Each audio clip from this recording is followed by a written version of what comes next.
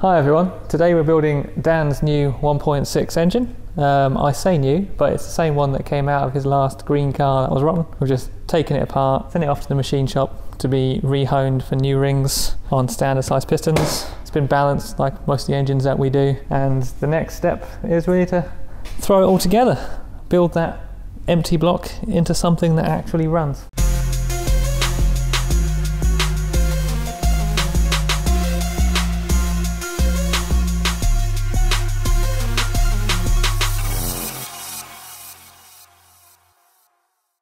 In order to do that, we've got a pile of parts. Some of these parts have been stored now for the last at least 2 months in cling film and need to be cleaned. That's the secret really to engine building. You just clean everything over and over again. We've got a gasket set because he's putting big boosts through it, and the 1.6 head gaskets are not multi-layer steel, they're composite. We've got a Kinetic head gasket, standard size because he's using his old standard pistons. We've got MaxPeedingRods. Got King Racing bearings, NPR rings, still got his standard cams, but the difference this time is he'll have a Mark II head, which means he gets lifters with solid shim on them rather than hydraulic, and a slightly better port angle. We've got billet gears. Other than that, it's all normal stuff. Oh, almost forgot, he's bought some Hot Boy cam wheels for his standard cams for some reason.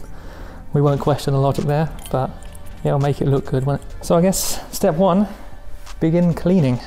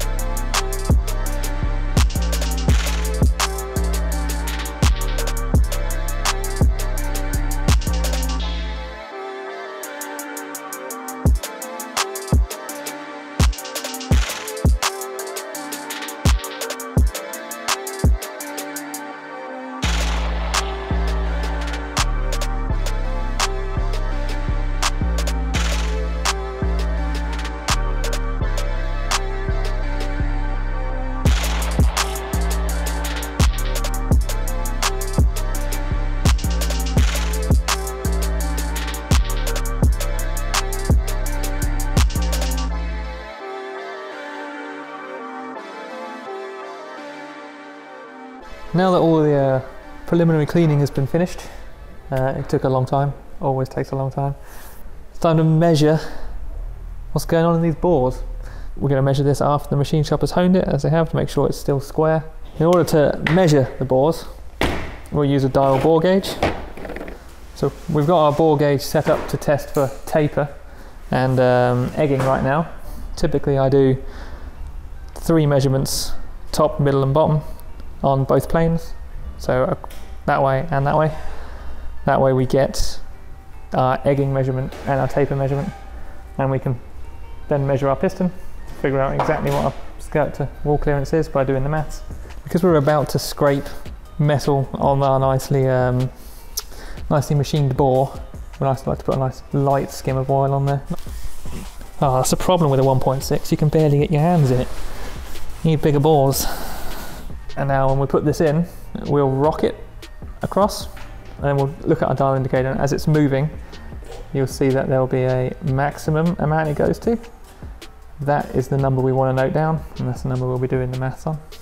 Pistons grow when they get hot. That measurement is critical in most engine builds. In this case, we're putting stock pistons in this bore, so it's less critical, but most of our builds that we do use forged pistons. Forged pistons grow differently as well, so every manufacturer has a minimum spec for skirt clearance. The spec changes a bit based on what you're doing. If you're doing a turbo track car, you're going to want more than the recommended minimum. If you're doing just an NA street car, the recommended minimum is enough.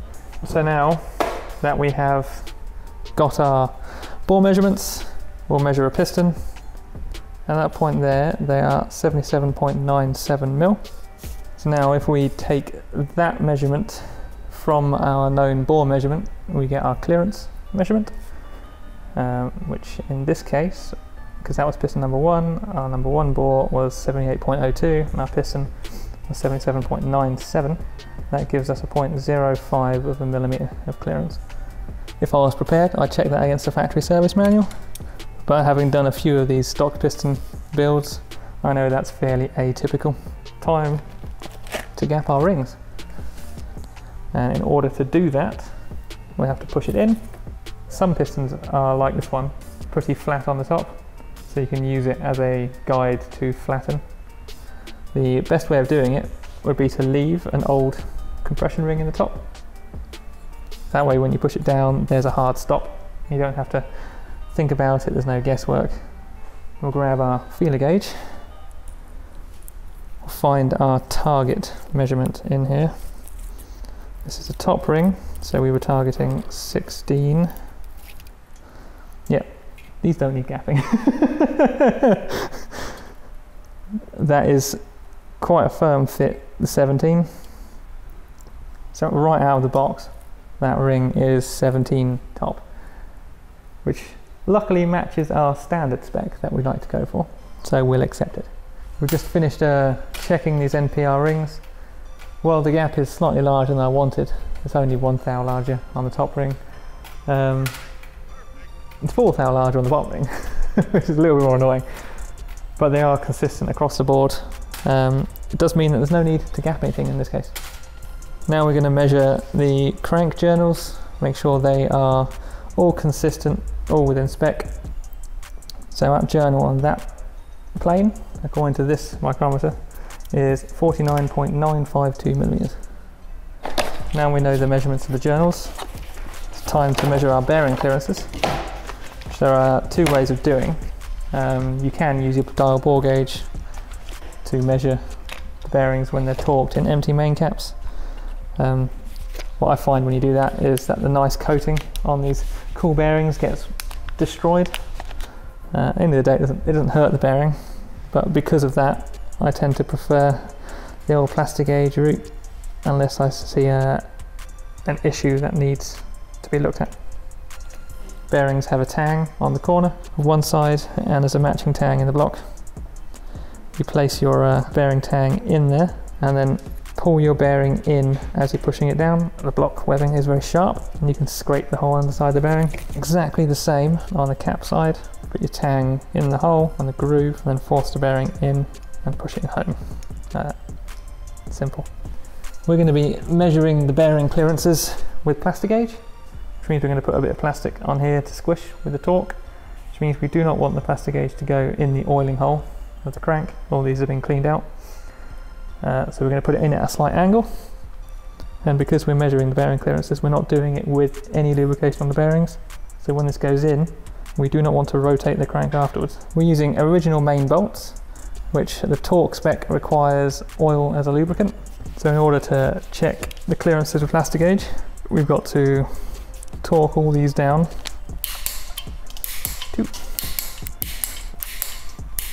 So now the crank is in temporarily. Next step is to remove a main cap in turn, put a piece of plastic gauge in it, torque it up, check it. I've got a breaker bar if you need one. It would look less dramatic, wouldn't it? It would look less dramatic. I don't know how dramatic is what you should be going for during an engine build. How else are we going to get people to stay interested? It's a piece of plastic gauge. It's effectively just a squashable plastic that we need to put on our journal right there.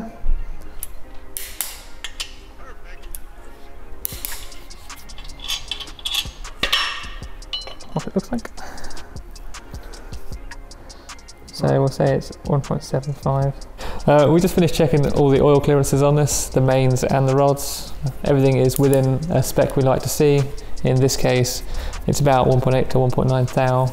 Typically on a high performance turbo engine we aim for about 2. Stock clearance I think is around 1.8 on the top end of it. So we're a little bit looser than stock, and that's always a good thing in this case. Next thing we've got to do is we've got to put the crank in And as I just say that while holding the pen, I notice there's holes still because we haven't put the oil squirters in. We should do that first because they're a bit of a pain to reach otherwise. So that's the next thing. So now our squirters are in. When they're easy to access, we've got to put the crank in. In order to do that, we need to lubricate our bearings with our assembly lube. Go a bit overkill, put some on here. This one's the thrust face for the thrust washers because it's way bigger. Drop it in. Crank is in. Now we've got to do the same for all these main caps. Lubricate them, chuck them on. So we'll start each of these couple of threads.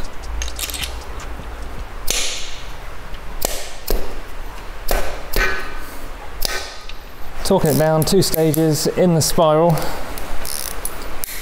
Stock pistons have this little circle clip.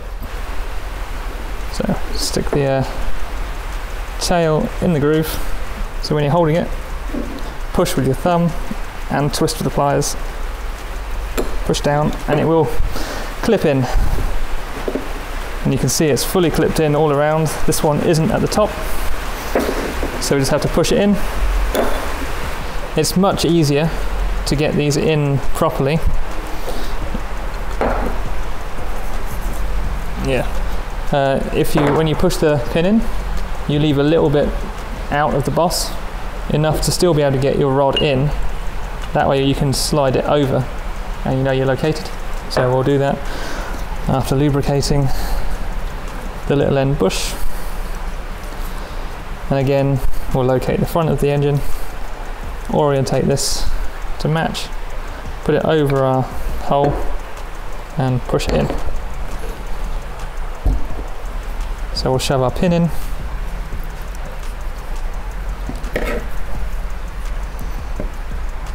Exactly the same way we always do, by grabbing it, pushing your thumb and twisting it in.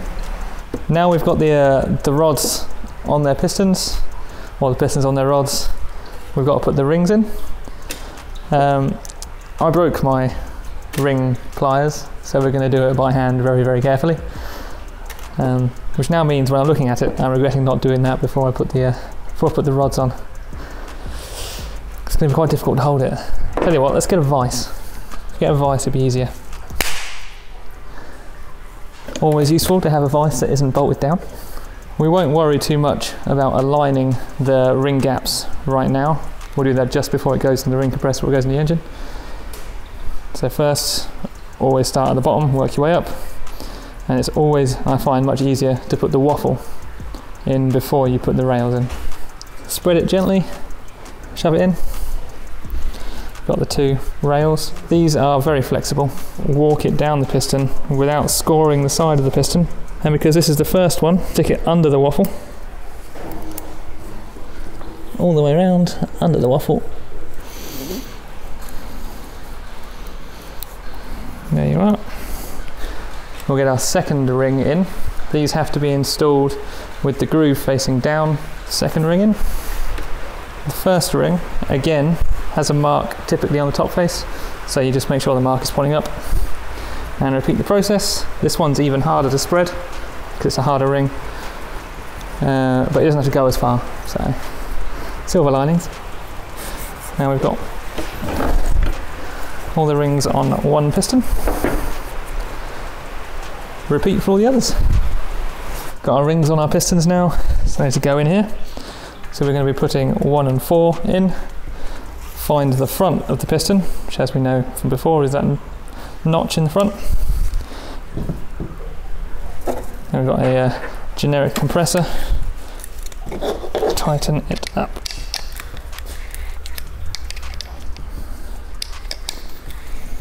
If we were going to drop it in the bore now, because there's nothing sticking out, it'd be quite difficult to align it. So you just grab the back of a hammer and start tapping it down till you have a decent amount of a skirt poking out the bottom. That makes it far easier to get the piston in the right way around. And in one hit, then you have to hold it down and I like to tap it down a bit till I know roughly when the rings are going to come in. I know that from doing it many times. You'll just have to, when you feel like you're about to get to the right location, really push down and then give it a good whack into the bore. So now we'll align our rod with the journal and push it up slowly so we don't hit it and damage anything. Now we can put our cap on. Important thing to note with the rod caps is that they have numbers on one side. The number, the big number on it, will match the big number of its match rod. So if you do mix them up, you have to get that correct again. But the numbers have to go on the same side. We are using ARP bolts for these. The torque spec for them is only correct if you're also using ARP thread lubricant. All 4 rods and pistons are now in the engine, so we've got to torque it down. The MaxPeedingRods come with a booklet that tells you what the torque setting should be for the rod bolt size.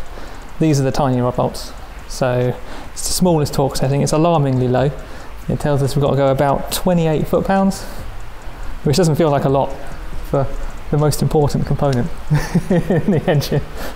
All the way around until we've done all of them. The next most interesting thing this engine has to do is we have an oil pump to build. This car is getting a set of billet gears, and these ones are being tested, so we'll find out how good they are. These ones are perfectly serviceable, but high RPM, high load, shock loading is liable to break these. We also have a boundary shim to put in here, going at only a 66 psi in this case. These clearances for these gears have been checked in this pump before, but we'll do it again now just so you can see what we checked. So if you're doing it at home, you will know what to look for. And we're going to take 3 main measurements for this. So if we want to check the outer one, we'll grab the gears and pull them all the way, and then we'll check the opposite side. So I'm using the 4 thou feeler gauge because that's what we know this clearance is. The next one, we'll check tip to tip. So we'll hold the 2 together and then we'll shove a feeler gauge between them. And the final one to check, we're just going to hold down on it as if we screwed it together and then slide the feeler gauges in from the middle. So with our clearances checked, we'll just pull these gears back out again and then liberally fill it all up.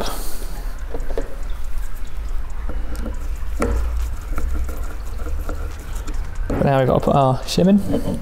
We've got to get the split pin out without letting everything in there fly out. Put it across the spring seat, push down, and then you should be able to pull this out.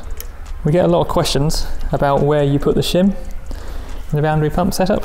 Inside there's a piston, which is your bypass valve piston.